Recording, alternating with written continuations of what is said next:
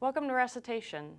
Today in this video what we're going to do is look at how we can determine the graph of a derivative of a function from the graph of the function itself. So I've given a function here.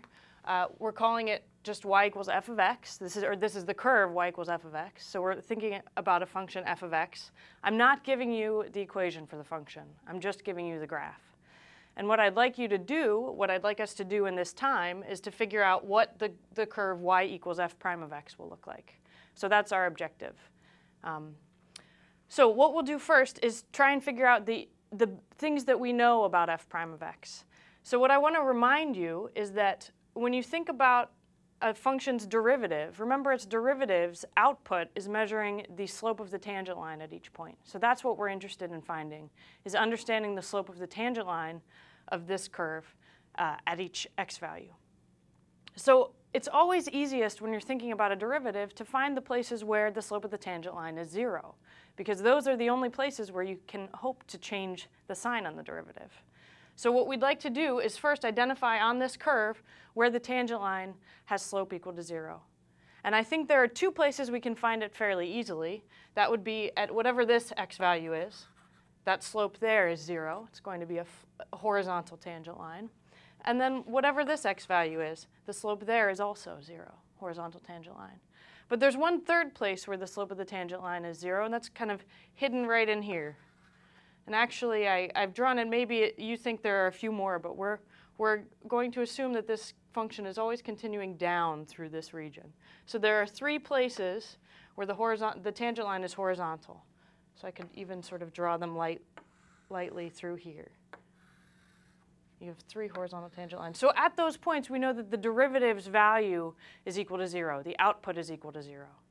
And now what we can determine is between those regions, where are the values of the derivative positive and negative?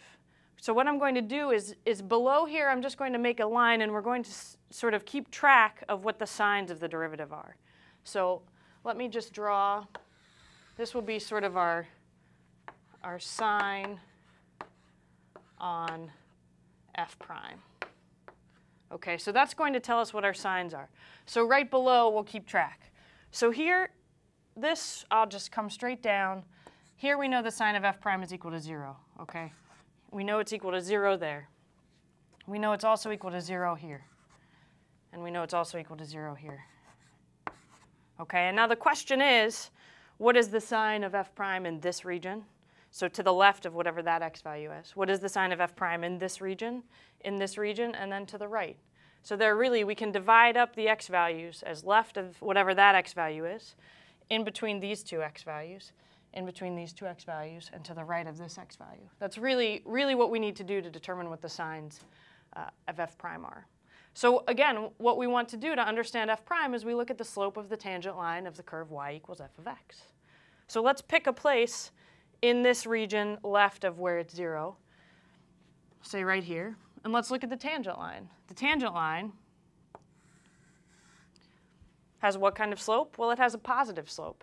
And in fact, if you look along here, you see all of the slopes are positive. So f prime is bigger than 0 here.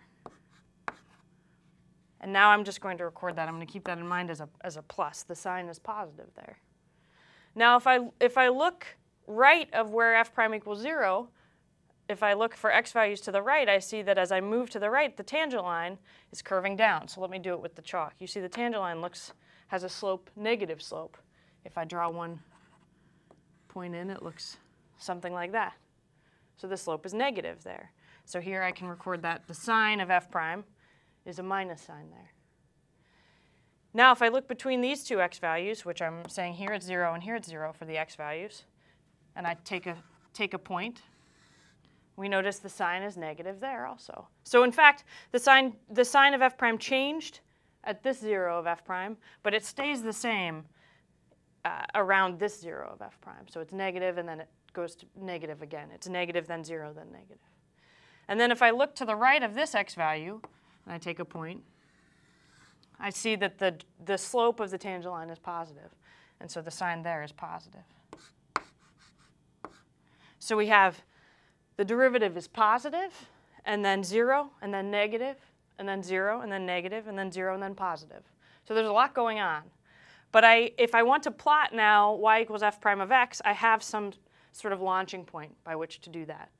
So what I can do is I know that the derivative is 0. I'm going to draw the derivative in blue here. The derivative is 0. Its output is 0 at these places. So I'm going to put those points on. And then if I were just trying to get a rough idea of what happens, the derivative is positive left of this x value. So it's certainly coming down. It's coming down. Oops, let me make these a little darker. It's coming down because it's positive. It's coming down to 0. It has to stay above the x-axis, but it has to head towards 0. Right? What does that actually correspond to? Well, look at what the slopes are doing. The slopes of these tangent lines, as I move in the x direction, the slope, let me just keep my hand, watch what my hand is doing. The slope is always positive, but it's becoming less and less vertical, right? It's headed towards horizontal. So the slope that was steeper over here is becoming less steep. The steepness is really the magnitude of the derivative. That's really measuring how far it is, the output is from 0. So as the derivative becomes less steep, the derivative's values have to be headed closer to 0. Now what happens when the derivative is equal to 0 here? Well, all of a sudden the slopes are becoming negative. So the outputs of the derivative are negative. It's going down.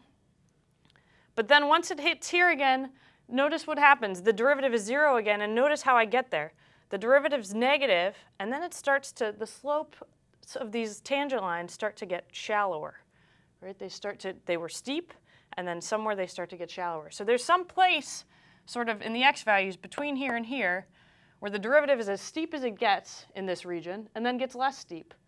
The steepest point is that point where you have the biggest magnitude in that region for f prime. So that's where it's going to be furthest from 0.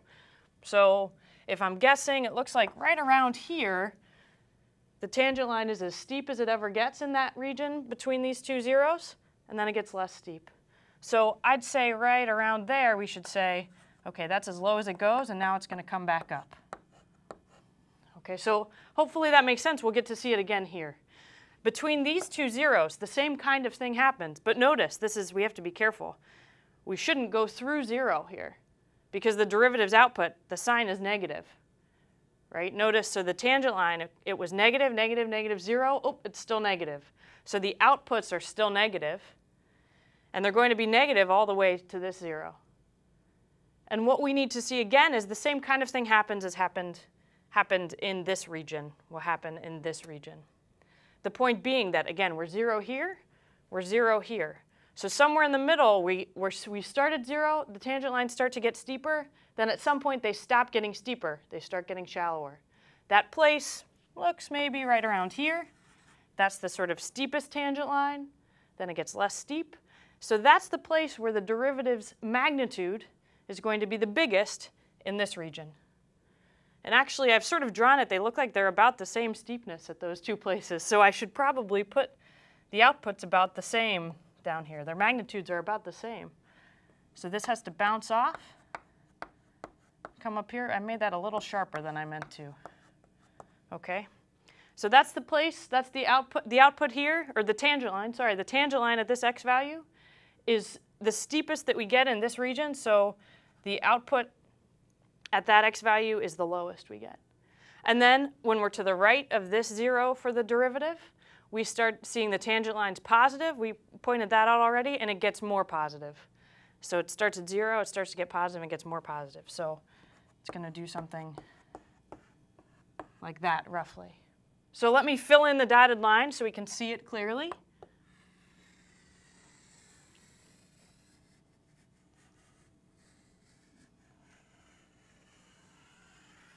Now this is not exact, but this is a fairly good drawing, I think we can say, of f prime of x, y equals f prime of x.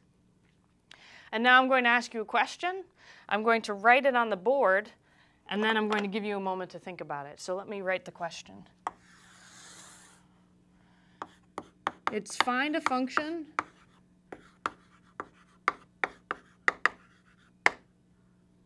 y equals, or sorry, find a function g of x so that y equals g prime of x looks like y equals f prime of x. Okay, let me be clear about that, and then I'll give you a moment to think about it. So I want you to find a function g of x so that its derivative's graph, y equals g prime of x, looks exactly like the graph we've drawn in blue here, y equals f prime of x. Now, I don't want you to find something in terms of x squareds and x cubes. I don't want you to find an actual g of x equals something in terms of x. I want you to just try and find a relationship that it must have with f. So I'm going to give you a moment to think about it and work out your answer, and I'll be back to tell you.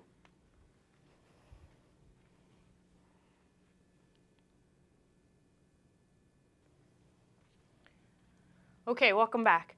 So what we're looking for is a function g of x so that its derivative, when I graph it, y equals g prime of x, I get exactly the same curve as the blue one. Oh, the blue one. And the point is that if you thought about it for a little bit, what you really need is a function that looks exactly like this function y equals f of x at all the x values in terms of its slopes, but those slopes can happen shifted up or down anywhere. So the point is that if I take the function y equals f of x and I add a constant to it, which shifts the whole graph up or down, the tangent lines are unaffected by that shift. And so I get exactly the same picture when I take the derivative of that graph, when I look at the tangent line slopes of that graph. So you could draw another picture and check it for yourself if you didn't feel convinced. Shift this curve up, and then look at what the tangent lines do on that curve. But then you'll see its derivative outputs are exactly the same. So we'll stop there.